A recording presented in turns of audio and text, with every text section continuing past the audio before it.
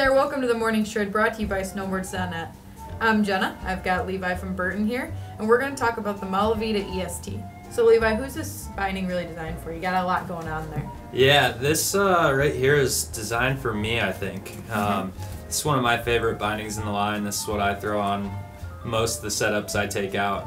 It's a super advanced binding as far as technology, but for your intermediate to advanced park rider, basically. Okay.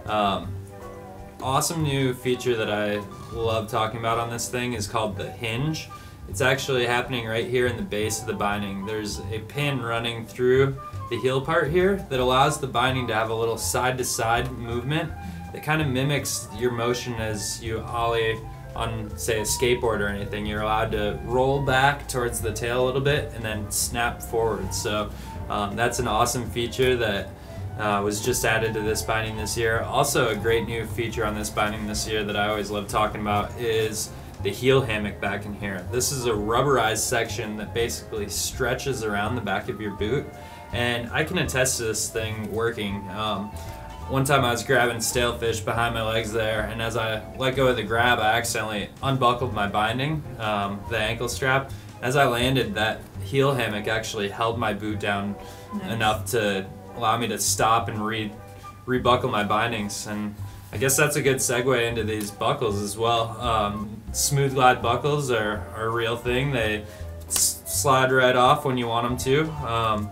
And this is actually a dual component buckle where we use plastic teeth instead of metal because plastic on plastic won't strip out your ladder straps as much. So it's a more advanced buckle than you see on a lot of our line.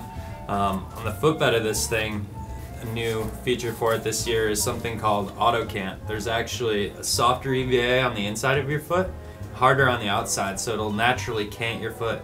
It's a little different than some other systems out there that'll come canted because it basically adapts to your stance width, which is really nice. So rather than using thicker foam on the outside than the inside, you actually use a dual density foam.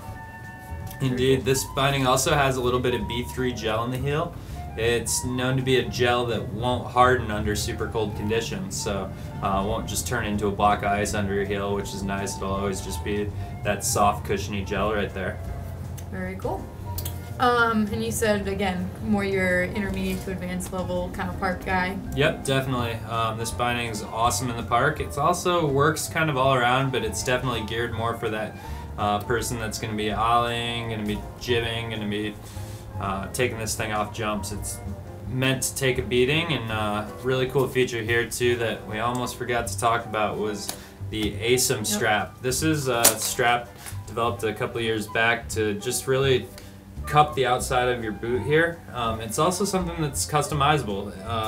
You can actually take this out, flip it around to the other foot, and the larger part of the ASIM strap will be down lower on your boot, and it's a whole different world when you flip it down there. Some guys like it up, some guys like it down, but pretty much everybody loves this binding. So it kind of allows you to customize the flex of the binding almost as well, right? Yep, definitely. Different feel kind of. For sure. Very cool. Well, there you have it. That's the Burton Malavita EST. Great choice for your freestyle guy looking for an intermediate to advanced level board to put on the channel boards. Really gives you that extra feel of the board. Really helps you maximize that feel from your channel board. So check it out on snowboards.net. Thanks for watching The Morning Shred.